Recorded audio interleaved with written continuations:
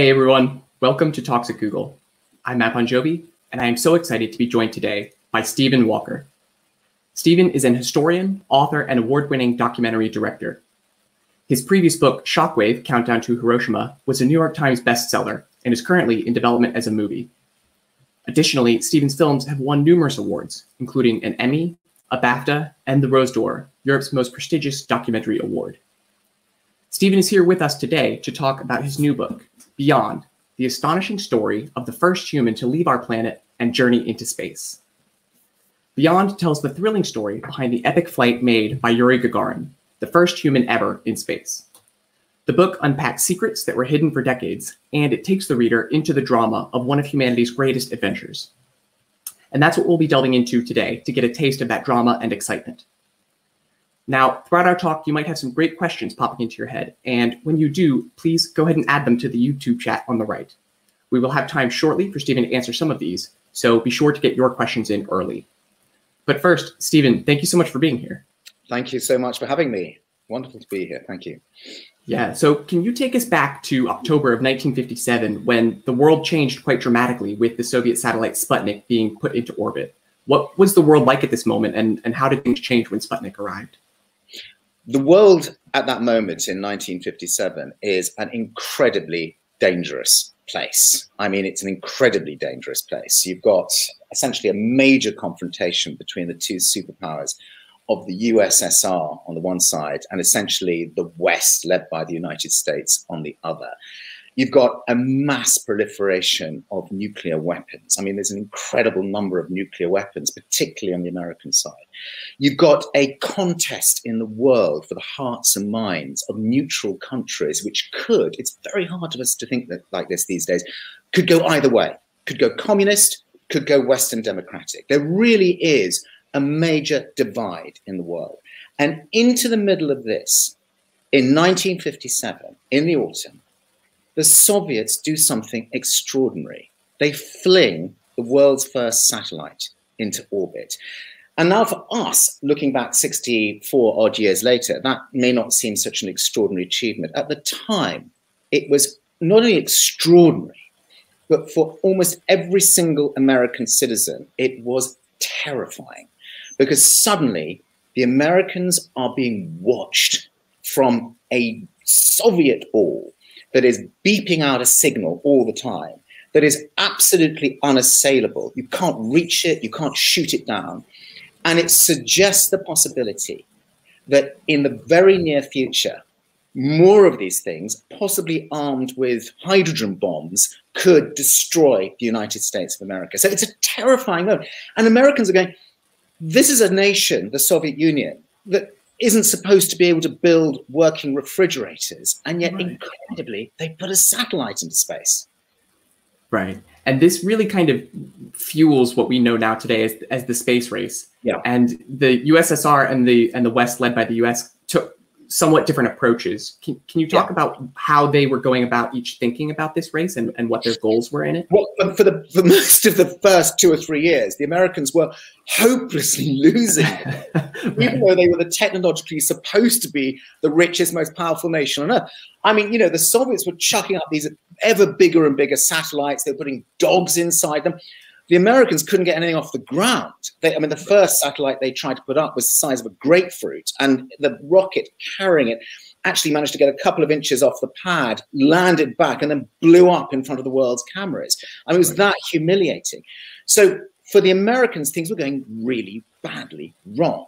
So they come up with this idea: what would be the most incredible thing we can do to restore our preeminence, not just technologically, but politically, ideologically, in the sense of our status as a great power in the world stage? And the answer is to put humans in space, to put the first human in space.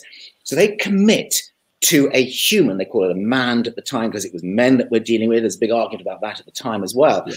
They put the first human space program together, and they select a bunch of pilots who are top test type pilots in the country. I mean, these are guys with the right stuff. They are these cool, hotshot pilots that fly the fastest and most dangerous planes on the planet at that time. And after a rigorous selection process, these guys are then paraded in front of the world's press in 1959, and the whole press corps stands up and cheers them. I mean, they are celebrities before any one of them has set foot into space. They are really rock stars of their time. These are gladiators. Think of it as gladiators. These are guys who are willing to kind of take on the cause and die if necessary for their country, because no one knew what was going to happen with a human being in space. Nobody knew if their eyeballs would pop out. Nobody knew if they could breathe. Nobody knew if weightlessness would cause your circulation to stop. Nobody knew if you'd go insane. There was a real problem with something called space horror. And they were terrified that human beings could actually go insane when they're sort of divorced from the world up there in the emptiness of space.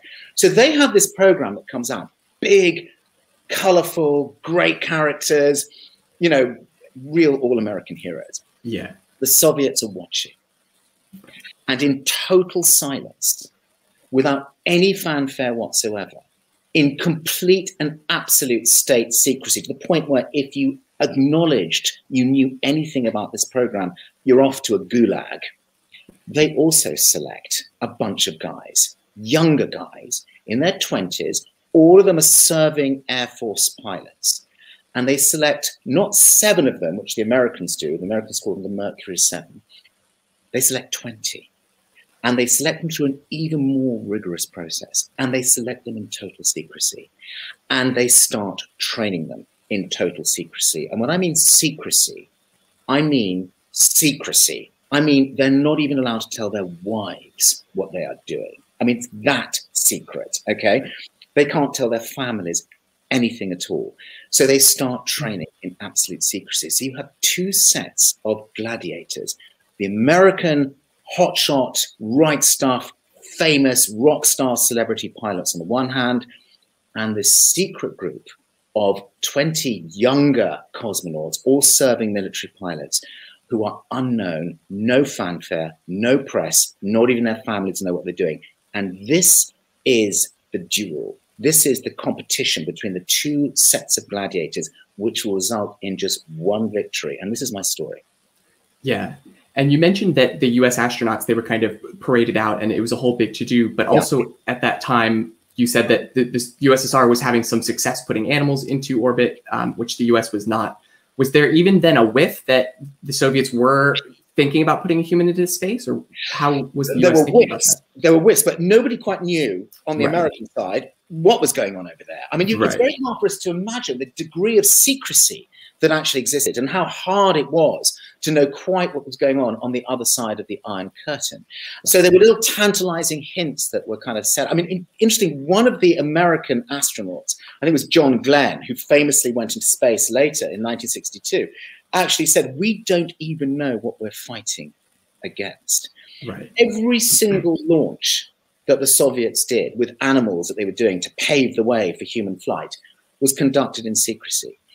If it went well, which it very rarely did, by the way, then they would parade it as a success. If it went wrong, they'd either hide it completely or they'd also parade it as a success. In other words, they'd say, well, this is how it was meant to happen, even though it didn't happen that way.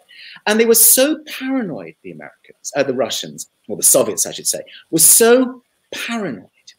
I mean, this is amazing, that they even placed bombs on their spacecraft with dogs inside them, so that if anything went wrong and the spacecraft happened to enter the Earth's atmosphere at the wrong point, so that it would actually end up maybe in America by mistake or in a Western capitalist nation by mistake, these bombs were triggered to explode, taking the dogs with them.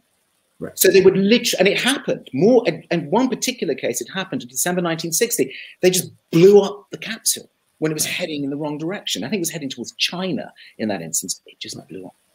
So the idea that the Americans would put animals with bombs inside their capsule, it didn't happen. But the KGB insisted. So they're that paranoid and that protective of their secrets. Yeah. And did this secrecy versus kind of the mass transparency that the US was employing, did that impact how like the risk trade-offs were considered by the space programs? And the things that they were very, very good point, Matt. I mean, basically, if you do things in secret, you can get away with anything. Almost. Right. We know that. You know that today from the from China and from the sort of what is Russia today. That things, you don't parade them, and you can do things that are you do not have a liberal, open Western democratic press in the Soviet Union in 1960. And what that actually means is that if launches, as I say, the things blow up, then you can kind of get away with it. I mean, everything is secret. I mean, if you look at the kind of sort of the rockets that we're dealing with, and I show a picture, number 3, actually, if you can just pop that one up for a moment. This is the rocket that was used to send up both Sputnik, the satellite, the world's first satellite, and the dogs, and finally Yuri Gagarin. It was actually an intercontinental ballistic missile called the R-7. It is revolutionary in its design. It is, in fact, at that time, by far the biggest missile in the world. Yuri Gagarin becomes, as we'll maybe talk about later, the first human being to sit on top of that thing.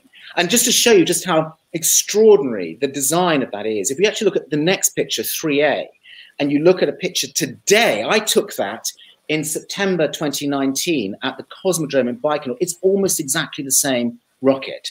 So the technology that they developed in the 1950s is almost exactly the same as it was, as it has. It is exactly the same as what is being used today to send people to the International Space Station. The Russians kept that rocket totally secret. Obviously, the CIA were doing their best to find out about it. And in fact, they had a spy satellite system, incredibly, called Corona. Can you believe it? They had a spy satellite system called Corona that was tops. It was so secret that very, very few people were allowed to know about it at all. Right. That would actually fly around the planet.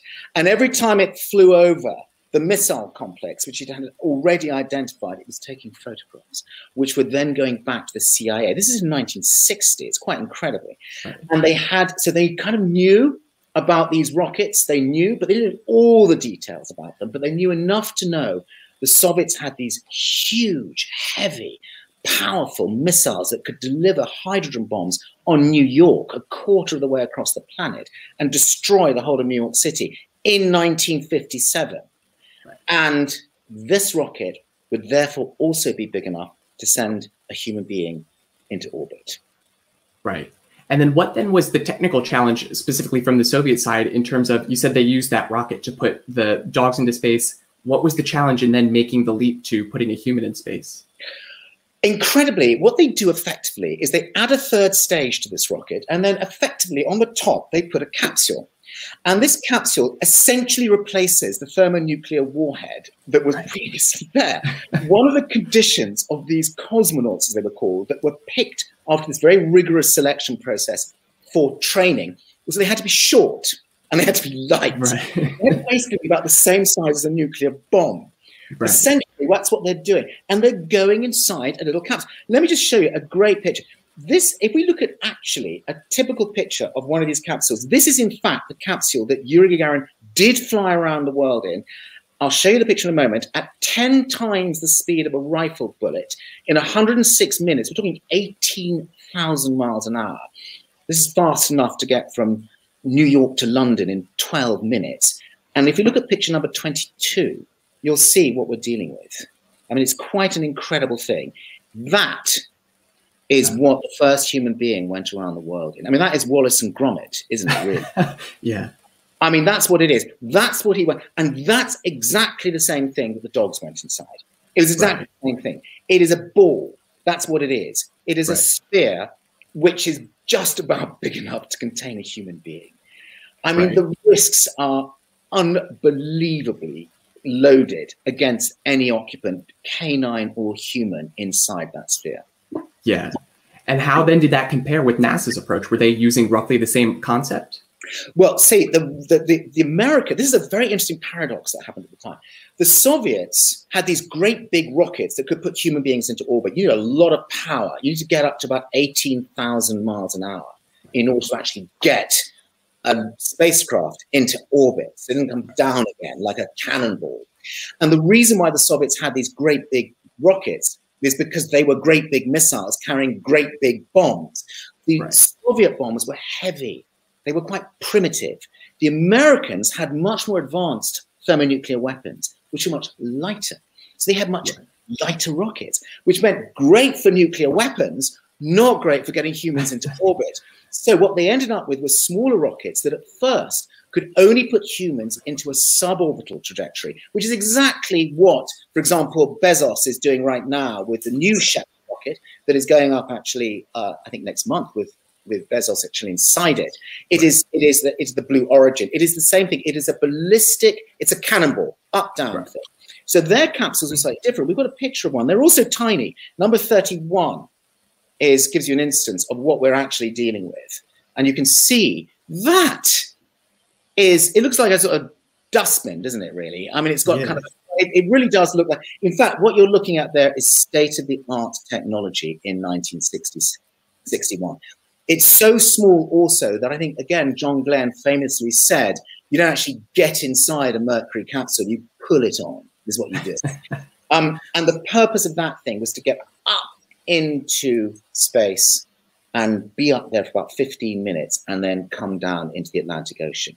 So we're not talking about orbit, but we are talking about a space. And that is ultimately what matters. Which of these nations, which of these superpowers is going to be the first, whether it's orbit or this, and the race between them will come down, as I describe in my book, to 3 weeks. After 2 years of this work, comes down, it's a photo finish between the two, and it's totally uncertain for a long time which one of those is going to make it first. Yeah, and we'll come to that flight soon, but before that, we mentioned that the US astronauts had this enormous sense of celebrity, whereas the cosmonauts were completely anonymous. How did that impact? Yeah, how did that impact the lives of the astronauts versus the cosmonauts? Okay, well, that's the money issue, isn't it? I mean, right. So what happened is that it always comes back to the money, isn't it? The astronauts, the Mercury 7 celebrity rock star guys, they do a deal. Let me show you a picture. I've got a great picture of them, number 5, if you can get that up, which shows you what they kind of look like in their sort of, silver lined. I love this picture because it's so of its era. That is the Mercury 7. Those are America's heroes. Not one of them had flown in space when that photograph had taken place by then. And I love those kind of silver aluminized suits that they're wearing. It's so kind of obvious. They're lost in space. It's really it's fantastic. Those guys did a deal with Life magazine. Life magazine at the time it's difficult to kind of think of it in these days, but it was a huge weekly magazine, pictorial magazine, which had an enormous circulation across the whole of America. They did an exclusive deal with Life magazine, which was worth a fortune. So they were rich, they were famous, they were constantly in the news, all of that stuff was going on. They lived well. They were given their own jets to fly by NASA. They had supersonic jets to get around the country to the various training areas, like down at Cape Canaveral and elsewhere. Rather than put them on commercial flights, they just had their own jets and they flew there. It was like that's quite a perk of the job. Yeah, I know. So now contrast this with the Soviet side. Okay, you've got a bunch of guys, 20 of them, living in a sort of a block of, I've seen it, an apartment block in a place called Chkalovsky, where at first the apartments are tiny. They don't have a telephone. They have no TV. They have no refrigerator. They're on kind of officers' pay as serving fighter pilots, which is not very much. Right. They don't have, not one of them has a car. One of them actually manages to afford a motorbike, but that motorbike doesn't get used. They travel around by bus. There are absolutely no private jets for anyone. Right. I mean, and they can't tell their families anything about what they're up to. So they are, and their training is different. I mean, it's similar, but it's also different. The bits that are similar are probably also because the Americans publicize everything. So the Soviets are reading all this stuff, and they just basically duplicate some of the training programs that the Americans are doing. But they do more. What they also do is an intense course, can you believe this, of physical exercise and acrobatics. And we've got a picture, number 7, of the kind of training that we're actually talking about. That is a man called German Titov, we might talk about later, upside down. And, they did trampolining. I mean, they were actually, one of the guys actually who trained them says in his diary that they were almost up to trampolining standards of a circus by the time they were able to fly. I mean, can you imagine that for the Americans? So they were the fittest, healthiest men on the planet. I mean, one of them actually says that by 1960. So you've got a massive training. You've also got a communist indoctrination exercise program too. Right. So they have to do all of that as well. you know, their communist credentials are really, really important. Obviously, they have to be. So they have to be versed up in all that stuff as well. You don't get that on the American side. We've got there are areas which are kind of weirdly parallel because both sides are going to be exposed to the most hostile regime ever encountered by any organism that exists on this planet in 3.5 billion years of its history.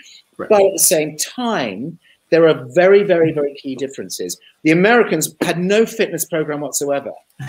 They were just, if they wanted to, they did it. If they didn't want to, they didn't have to. I mean, some did. John Glenn famously was a constant jogger, and he's always been photographed jogging on the beach for the cameras. But actually, a lot. Right. They weren't going to join Cirque du Soleil the way the Russians were. I mean, I think the thing is, Matt, the key thing here is what lies behind all of this is an ideological difference. Right. Fundamentally, the point about a cosmonaut is that he wasn't going to fly his spaceship.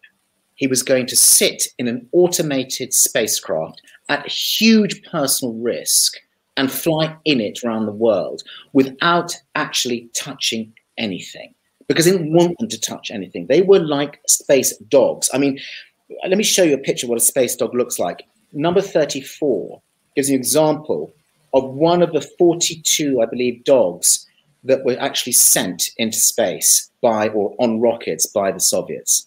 42 of them. They were trained, interesting enough, they were actually trained by circus trainers, and they were trained to be confined in those kind of suits for literally weeks at a time, if necessary, from the first few minutes to weeks and weeks. This is the world of Pavlov's dogs, essentially. Right. And the cosmonauts, even though they were fighter pilots themselves, there was an element in which, a bit like the wider Soviet society, that their role was to obey, their role was to do what they were told effectively and to endure whatever was thrown at them. And you can see it, fascinatingly, in the construction of the cockpits of the two spacecraft. If we just have a look at the American one, number 8, look at the inside of the Mercury capsule. And just hold that picture for a moment. What you've got there is state-of-the-art technology in 1960-61. You've got it looks a bit like a fighter pilot cockpit, actually, which is appropriate, given these guys are right stuff, hotshot test pilots. You've also got on some handles on the sort of left-hand side, those kind of white handles, if people can see them, you've got an element of actual manual control. A lot of the flight will be automated as well. And these capsules would eventually go into orbit aboard bigger rockets. So there was an element of manual control also, which was insisted on by the Mercury astronauts. Just look at the complexity of that cockpit and now go to picture 9, which is the inside of the sphere that I showed you earlier on. And you'll see the difference. That is the inside of a Vostok, it was called, sphere. There are 4 dials, basically, in front of the guy sitting there. And to his right, there is actually something which looks like a 1960s car radio, which is essentially what it was. I mean, he was essentially out of communication for most of the time he was actually traveling around the Earth. I mean, imagine, we're so used to the Apollo and all the rest of it, with all those beeps and communications. Here, you've got a guy in space talking to nobody, because he can't reach anybody at all. And there was no attempt, really, for him to train him properly in the exercise of manual control until the very end. And even then, the controls were locked by a code that he was only given in an envelope that was stuck inside that cockpit at the very, very, very last moment. So you're talking about somebody who's not in control. Right. Whose job, like a space dog, is actually to survive this mission. Right. And had he not survived this mission, and the chances were more than 50% that he wouldn't survive this mission, we wouldn't be talking about him today. Yeah. He would have disappeared. You know, there would be nothing at all. And in fact, the KGB, just a few days before the flight itself that Yuri Gagarin was on, there was actually a meeting, which is in the book, a secret meeting, where there is a discussion with the head of the KGB security service to put the same bomb on the human flight that was also put on the animal flights. So that guy in there, whoever it was, it's Yuri Gagarin in the end, but that choice had still not been made. Whoever ended up in there, if he started to go crazy, if he started to do something like press all the buttons, if he started to defect, maybe take his spacecraft and head off to the United States of America, he'd be blown up. And it was only at the last moment, a week to 10 days before the flight, that this KGB, meat-faced KGB general was actually overruled. And as a result, the bomb was not put up. You know, can you imagine they put a bomb on Neil Armstrong's, you know, it's insane. Like, if this thing can get to the moon, we'll just blow it up. Yeah. I mean, it's absurd on the face of it, I think. Yeah, there's a lot of absurdity in this story. Yeah. So, of course, one of the centerpieces of your book is Yuri Gagarin. And I think a lot of people know the name, but they don't know much else about him. Can you tell us who he was and where he was from?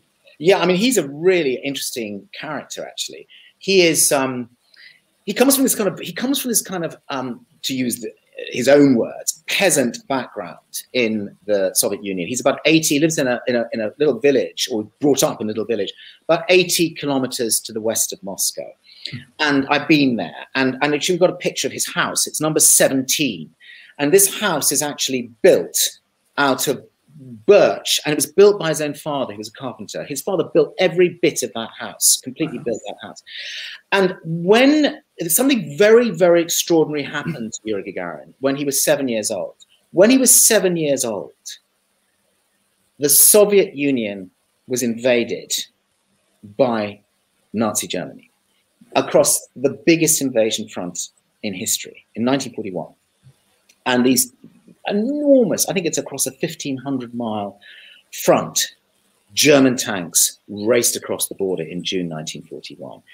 And the little village of Plushino, which is where Gagarin lived, in that house as a little boy with 3 siblings and his 2 parents, was right in the path of the advancing German army.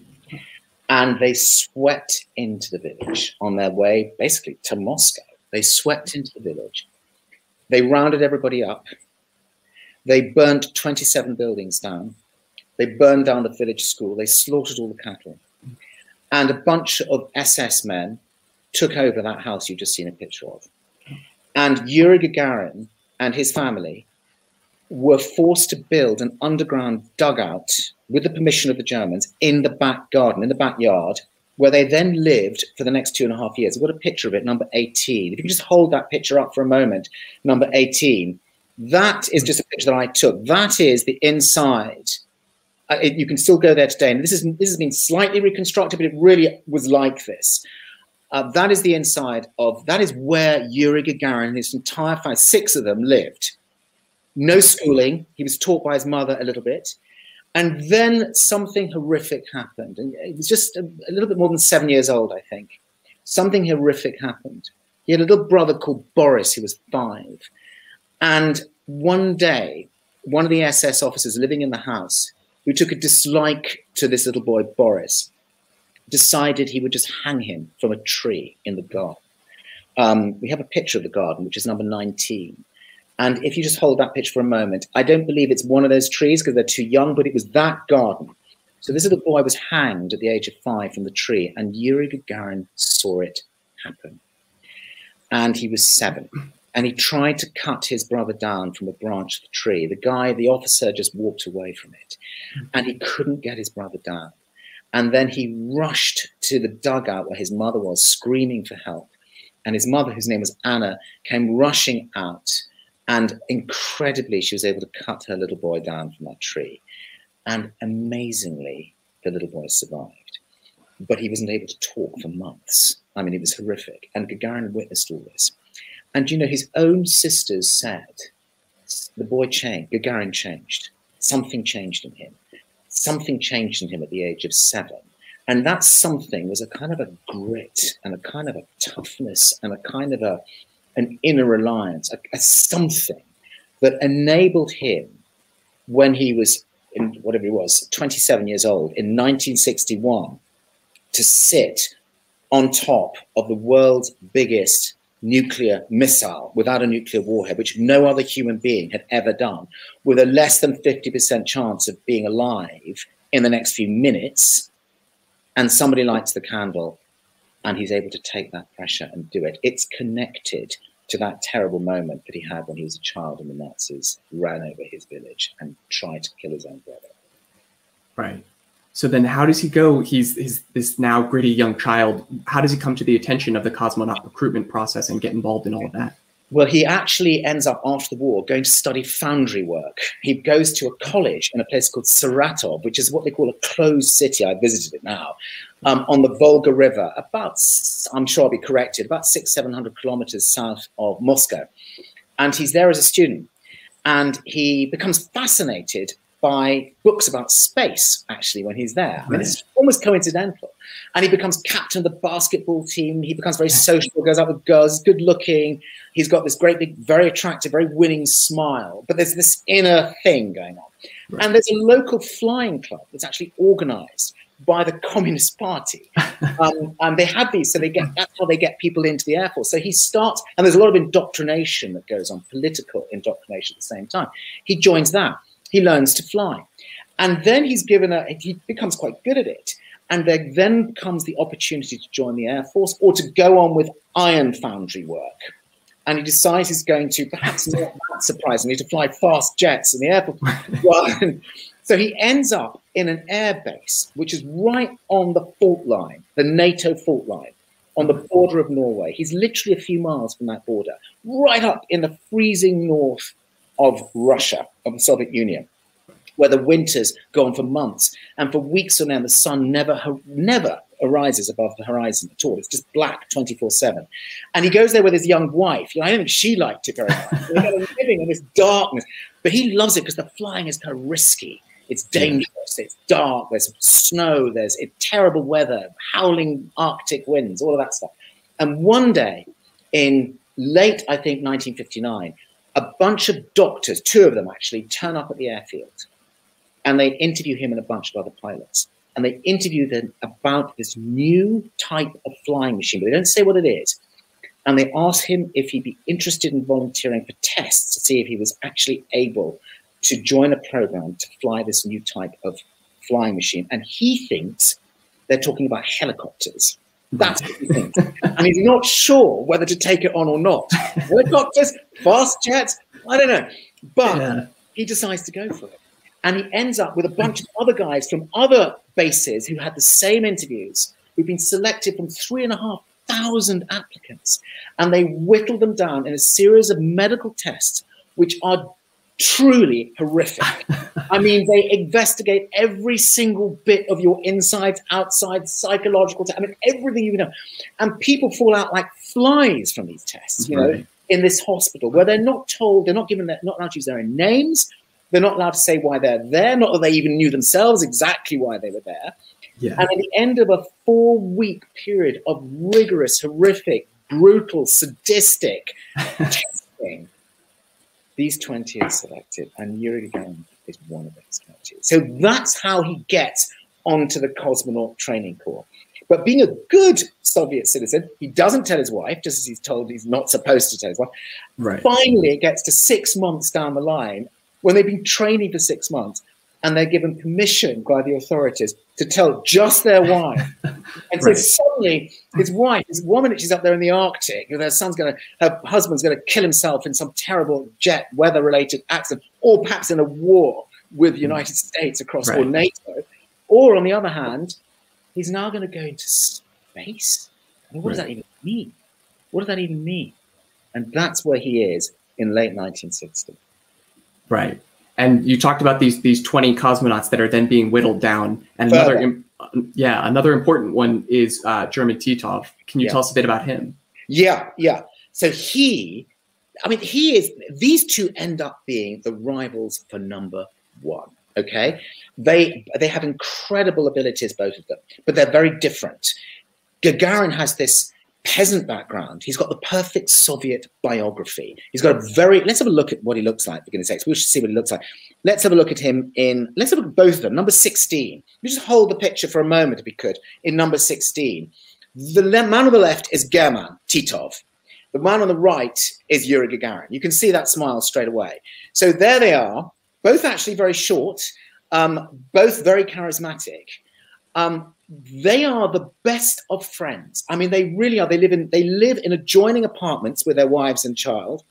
They are They hop over each other's balconies for drinks. I mean, they are really, really close, and they're both competing for number one. It's becoming more and more obvious. And they both know that whichever one becomes number one is destined for a kind of immortality, the first human being in space, the first organic thing to leave this planet, and as it were, look down on the Earth, if he makes it there alive.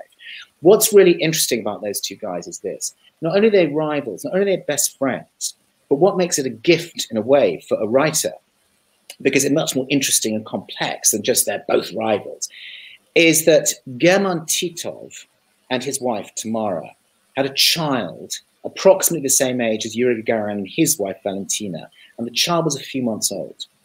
And in late 1960, so we're just a few months now before the first flight, in late 1960, this little boy that the Titovs had, called Igor, who was just a few months old, died. And such a tragedy that when I actually interviewed Tamara Titov, German is now dead, but German's wife in Moscow a couple of years ago, less than a couple of years ago, 18 months ago, she was not able to speak about it. It was too traumatic for her, understandably, but she did not want to talk about it. But I know from other witnesses that Yuri Gagarin and his wife Valentina were like rocks of support. I mean, they were like rocks of support for the Titovs. It was an incredible, moving support mechanism between these two great friends. So what you've got are not just two best friends, not just two people who happen to live in adjoining apartments and have similar interests in their training and all the rest of it, but they're united. There's a tragedy. You know, there's Gagarin with his little brother who nearly died. There is Titov, who he's there for, and perhaps that was part of the connection, who'd lost his son. They are kind of united in this sort of tragedy as well. And yet only one of them can be first. And the decision is only made 3 days before the flight. I mean, it's just incredible that this went on and on. You know, nobody could quite decide which one of these two were destined either to die in a gruesome way, maybe being marooned in space or blown up or whatever it happens to be, or which one of them was destined for this potential immortality. We know what happened when that selection was made because we have access to a secret diary that I use in the book that was written completely illegally by the head of cosmonaut training. It's like a fly on the wall, by the head of the cosmonaut training group, a guy called Kamanin, who's this kind of Stalinist figure who's keeping this secret diary. And this guy is actually noting down all these secret meetings that take place. And he describes the moment. He calls them into his office 3 days before the flight, and he picks out Gagarin and not Titov.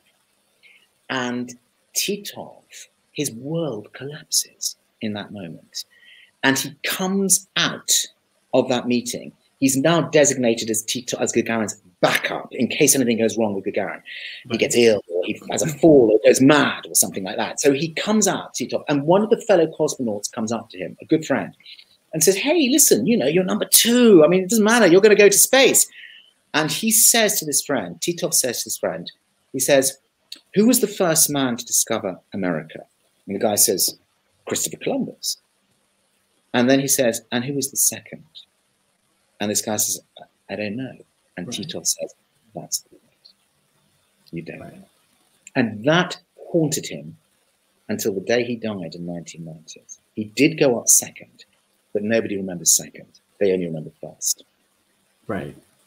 And you mentioned that there was this sort of friendly rivalry between them. What was the role of the rivalry, not amongst just these men, but also between the US and the USSR in terms of pushing these boundaries and making these risks happen? Well, actually, the rivalry fundamentally comes down. Again, one of these things about my book is a duel. You've got a duel between gladiators. You've got a duel between the first 2 cosmonauts. You've actually got a duel between the first 2 American astronauts, John Glenn and Alan Shepard. And then there's a duel between the 2 geniuses right. who are responsible for all of this stuff happening.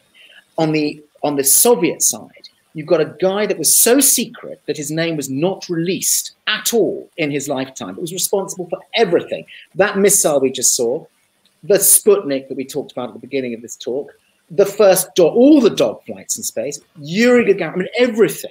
His name was Sergei Korolev, and he was the biggest Soviet state secret of all. He was the architect of the missile program, the space program, the everything program. He's this kind of squat, tough, I've got a picture of him, actually very paternal looking guy. Number 11, if we could, shows you a picture of what Korolev looked like. So he's the guy on the right. That is a top secret picture. That picture could never have, if you can hold it for a moment, could never have been released in his lifetime. When he did die of a botched operation, which was conducted by the Soviet Minister of Health, can you believe it? It was the guy doing this operation. They discovered a huge cancer inside him. He'd been building for some time. And he actually died on the operating table. But look at how he looks at Yuri Gagarin. I interviewed his daughter, now in her 80s, in Moscow, in her apartment, which is like a sort of shrine to her father. And she actually said, my father loved Yuri like a son. And I think you see it in that picture. So this guy is the top man. He's actually protected everywhere he goes by the KGB in case CIA agents find out who he is, identify him and kidnap him, or assassinate him. I mean, he's really seriously, he's not only known by his initials inside SP. Look at the other side. The other side is picture 12. On the American side, we've got the famous or infamous Werner von Braun. German, ex-Nazi, made a professor by Adolf Hitler for building the V2 missile that was used to rain down destruction on London and Antwerp in 1944.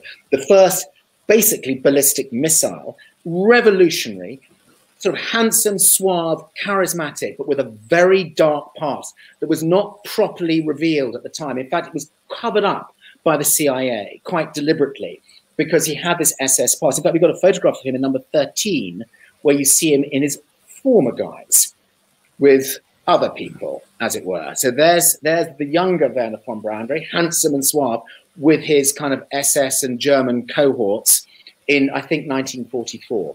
But he was also the man that went on to build the Saturn V rocket that took the first human beings to the moon with Apollo. I mean, this guy is a genius. And what you have are these two core geniuses. One is this kind of flawed, brilliant rocket scientist with his very dark background, you know, where concentration camp labor being used to build his V2 missiles that were destroying London, but went on to become the sort of white hope, literally the white hope of the American space program.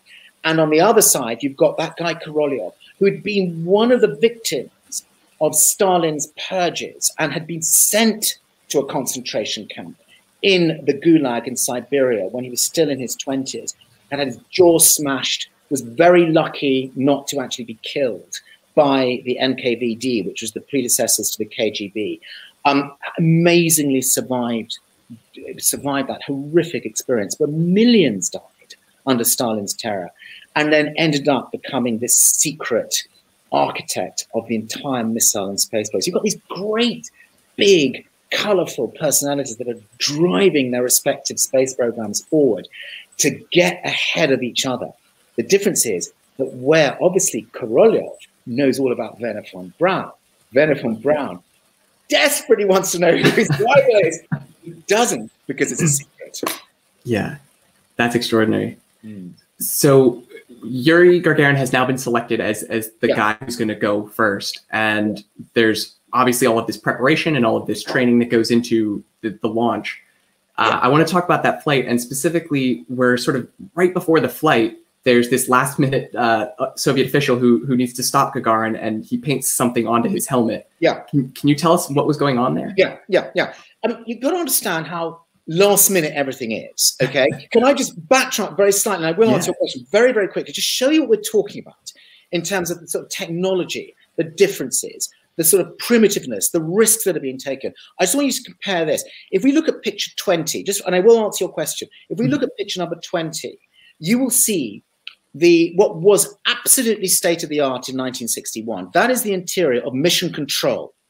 That's an actual color picture from 1961, of Mission Control in Cape Canaveral, as it was then, which was basically guiding all of these spacecraft, and the first human in space would be actually guided from that port. This is really high-tech stuff, okay? It really is. I mean, it's got this IBM computers being involved. I mean, it's really quite advanced. Compare that to the next picture, number 21, which was the launch bunker in the Cosmodrome. I mean, look at that difference. The launch bunker, and I wish we could put them side by side, but the launch bunker in the Cosmodrome, but don't worry if you can't, launch bunker in the Cosmodrome, which sent Yuri Gagarin in. I mean, it looks like an inside of a World War II submarine. I mean, it's really, really primitive, okay? So you're talking about primitive. You're talking about the one thing they've got is a great big missile, and they've got a guy sitting on top of it. Okay, so everything is done last minute. So he's put in he even nearly didn't have a spacesuit because there almost wasn't time to develop one in order to get him. And that's how far it gets. It's that crazy. They do finally develop a spacesuit for him, and they manage it for 3 of the cosmonauts, but the others will have to wait.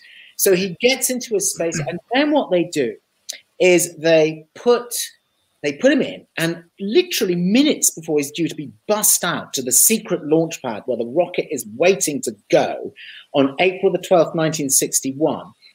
And he's had a sleepless night that he's lied about that and said he slept perfectly. And Petrov is waiting in the wings. He's also got to be dressed up, hoping that Gagarin's going to have a nervous breakdown or a leak in his suit or get the flu, and somehow or other he's going to replace it.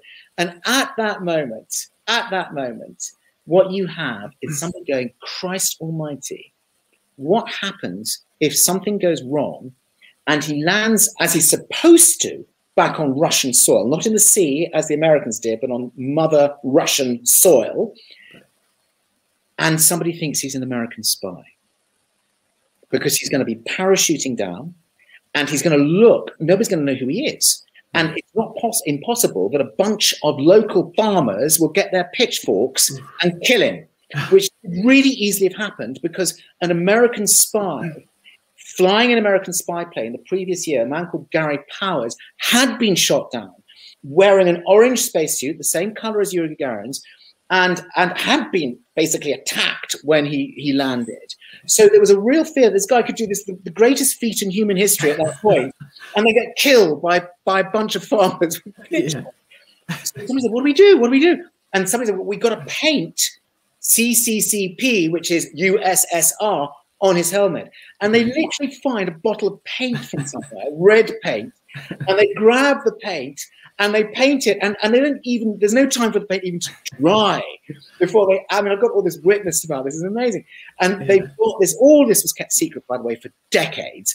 And they paint CCCP on the helmet in this wet red paint. And before the paint has time to dry, bung him on the bus, whoosh, out to the launch pad. So that's how crazy it is, you know? Yeah. And so they take him out to the launch pad. He's got paint drying on his helmet. And they're ready to go. So they are ready to go. Yeah. What happens next? Well, then he gets onto the launch pad and he gets onto his capsule right at the very, very top. And then what happens is they've got to start this thing. I got a quite fun picture, actually. If you look at number 21A for a moment, okay, this is the actual panel that is used to start the biggest nuclear missile in the world. And if you look there, there's a kind of keyhole, like a car keyhole. You know, it looks like an old-fashioned car. And if you look to number 21B, you'll see the actual key that is used to actually go in that hole. So basically, in that is how it works. I love this stuff. You basically put the key in, you turn it 2 clicks, and you start the biggest missile in the world with a man sitting on top of it. So that's actually what happens. They put him in there. I'm not going to go into all the things that could go wrong. Let me just show you one quick picture, which is 32. This is actually an American picture of an exploding rocket above Cape Canaveral in 1959. This was photographed and released, but that was typical, not only in America, but also secretly in Russia. That's the kind of thing that could happen seconds after launch. I mean, it's pretty dramatic. In that particular case, this rocket decided to do a U-turn and head straight back to the launch bunker with the guys sitting inside.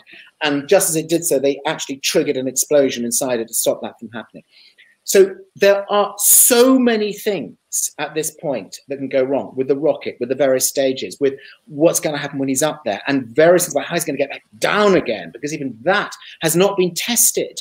I mean, not properly. No one's done this properly before. And most of the dogfights that have been supposedly paving the way, all but one of them has actually gone wrong. And even in the one that went right, the dogs were vomiting and tearing at their harnesses in obvious distress. But at 9:07 a.m. on the morning of April the 12th, 1961, we get picture 4. that key is turned, and if we can go to picture 4, you'll see what happens. It's an actual color picture from a film that was shot and released many years later. That rocket is on its way.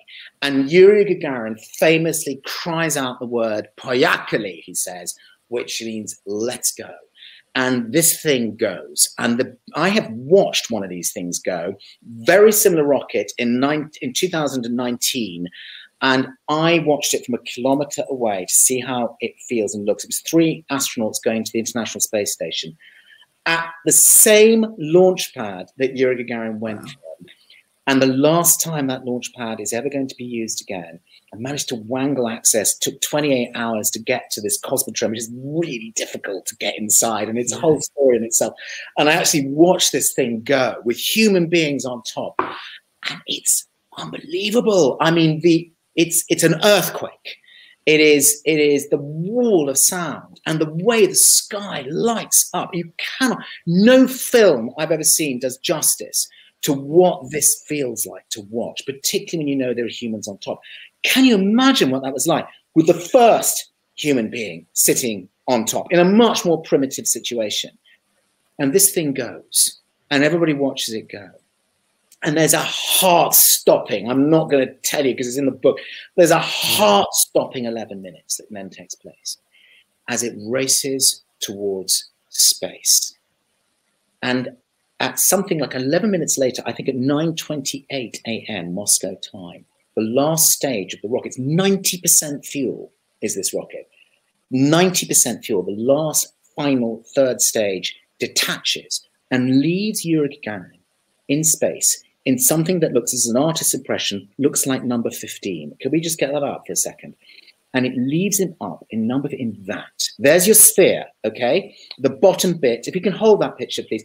The bottom bit is the kind of retro rocket package, you know, the braking rockets, they called it, and all the electronics and stuff like that. He's inside that. And he sits, if we can go back to number 9, he sits in there, in that sphere, and he feels himself lifted from his seat, even though he's still strapped in. And he then turns to his right, where you can see in the top right a porthole. And he turns to his right, and he looks out of the window, and he sees something that no human eye has ever seen. He sees the Earth. He sees the Earth from space. He sees this incredibly beautiful planet beneath him. And the capsule is rotating very, very slowly on its axis. And he sees the Earth slide past his window. And he says over the radio, at this point he can be heard, he says, "I can see the Earth. I can see the Earth." And it's beautiful. And the atmosphere is so thin. And it's so blue. It's a color that's just like so pure. And then he sees the blackness of space. And he sees the stars, which don't twinkle. They don't twinkle because there's no atmosphere, which makes them twinkle, unfiltered. And then suddenly, or not so suddenly, but gradually, as this thing is turning, the capsule, that little tiny sphere that he's sitting inside, is suddenly flooded with the most radiant, pure light from the sun that fills this. It's so bright, he has to shut the shutters. It's just filled with unfiltered light. There's no atmosphere. And he becomes ecstatic. I mean, he becomes euphoric. I mean, he is seeing something no one has seen at that point, you know? And it is, and he's not even going to get down or not. And he's going to be speaking to it. And as he does so, he is racing across the USSR, the Eastern, he's racing across essentially 11 time zones at that point, at 10 times the speed of a rifle bullet in that tiny sphere. And suddenly he's racing into the sunset. He's just left. It's 9 o'clock in the morning for him. Within 30 minutes, it's nighttime. And 35 minutes after that, it's daytime again. And he sees the dawn rising, this time over the Atlantic Ocean. He's got all the way from basically between the Soviet Union and Alaska, right up in the north. He's gone right down to almost the South Pole in 35 minutes. And then he comes up under Cape Horn on the southern tip of the Americas. and up into the Atlantic Ocean, heading back towards West Africa at that speed. And all that's taken about less than 50 minutes to do. I mean, it is the ride of rides. And what I try to do in my book is put you in there, you know, not academic history, but based on what he really said in secret briefings that weren't actually released for decades, and in some cases not for 50 more and plus years. And some things have still not been released, actually. Some things are still hidden in archives. But to put you there in that little sphere, traveling around the world, and what did that feel like? What was that like? What was it like to have those moments of both euphoria and fear that you may never come home again? Yeah. Yeah, I mean, it's a really extraordinary journey, and I think your book tells it very beautifully. Thank you. Now, as we start to wrap up, I wanted to finish on, so the flight is successful and Yuri's coming back, but then... But very nearly not. Right. When he gets there, it's kind of this insane story. Can you pick up as he comes back into Russia? Well, because the system is so primitive that they haven't actually worked out a way for a human being to land inside that sphere, even though it's a parachute bringing it down, because he'll just kill himself if he lands inside. So the secret program is that at about 20-odd thousand feet, slightly more than that actually, he ejects. Think of a jet fighter. He ejects from that sphere. He's actually catapulted out, and he parachutes separately. And he parachutes separately from the capsule, and they both land separately. Because of a whole sort of host of things that go wrong, he's hundreds of kilometers off course. I mean, everything goes wrong. But by one of those coincidences that you simply could not make up, but this story is chock full of, he, in the whole of the USSR, having gone around the planet, the one place he actually ends up is almost on top of the town where he'd studied iron foundry work back in the 1950s. He actually ends up literally coming back over there. So and he's looking down over his feet, and there he sees, I recognize this place. And it's where he went to university, went to college, technical college, just studying. So he knows the territory. But of course, there's no one there. They all think he's hundreds of kilometers away. They've lost track. There's no technology. There's no mission control. There's nothing. He's on his own, parachuting down somewhere over the Volga River. And even that there's all kinds of things that go wrong even there. His breathing tube gets stuck. He starts to head towards the Volga, which is a huge river. His life raft snaps off, disappears and everything. But he's done it. He's just got to get this last bit. He ends up, to cut a delicious story, slightly shorter, he ends up in a potato field in the middle of nowhere, in a tiny, and the only people there, we're used to seeing images of, in America, of destroyers and aircraft carriers and helicopters and all that stuff. He's in a potato field, okay? And he lands on this potato with CCCP, on his helmet. Get pitchforked to death, which was only painted. He's been only 106 minutes to go around the whole planet at that incredible speed. Ends up on this plough field. And the only people there are an old lady and her granddaughter picking potatoes in a bucket, And so he goes up to them, hi, and they run away because they think, what is this guy? The CCCP is not helping. It's not doing anything. They run. It's just a guy who looks weird, okay? Yeah. And finally he manages to convince them who he is. And they haven't been listening to the radio, which has now announced the fact that he was in orbit. Right. They've been plucking potatoes. They've got no radio there. And incredibly, he says to them, because he needs to kind of report where he is, he actually says, this is God's gospel truth. Because I've read and interviewed and witnesses and everything. He actually says, how can I find a phone? And they say the nearest phone is in the collective village 3 miles or 5 kilometers down the road. And the only way you can get there is either to walk or you can borrow our horse and cart if you know how to bridle a horse. So this is a guy who's been traveling at 18,000 miles an hour around the planet, who's seen a sunset and a sunrise, who's seen stars, the thinness of the atmosphere, everything. Yeah. And it's like, can I bridle a horse? Yeah. At the very last moment, before he's about to do this, he is actually met by the commander of an artillery battery that saw him coming down on the radar, and actually intercepts and puts him on a jeep and then takes him to the back, and then things start to unfold. And within 24 hours of that happening, he is unquestionably the most famous human being on Earth. I mean, he really is. He became this like that. It's an incredible and very sort of darkly comic and sort of, dare I say, wonderfully Russian arrival. I think it's very colorful and I love it. Yeah. Yeah, I mean, this after arriving. Number 23. Have a look. I love this. This is a completely unofficial picture, which actually the Soviets did not release during the Soviet. But look at that. This is actually when he gets the Soviet artillery battery. And look at his face. He's literally, he's just all sweaty and smiling, and they're all hugging. And it's just, somebody just snapped that picture completely illegally. Wow. And it amazingly, it survived. And there he is, sort of within 30 minutes of his landing from space. Yeah, I mean, yeah, it is seriously remarkable. Stephen, I think we're just about out of time. I want to thank you again for joining us. It's been an absolute pleasure having you here with us today. Thank you. Thank you. And Stephen's book, Beyond, is available now wherever books are sold. You can get it through the link in the YouTube video or at your local and independent bookseller. The book is an absolute joy, right? And I really do recommend it. For everyone who joined us today, we look forward to seeing you at our next Talks at Google event. Please stay safe and take care. Thank you very much.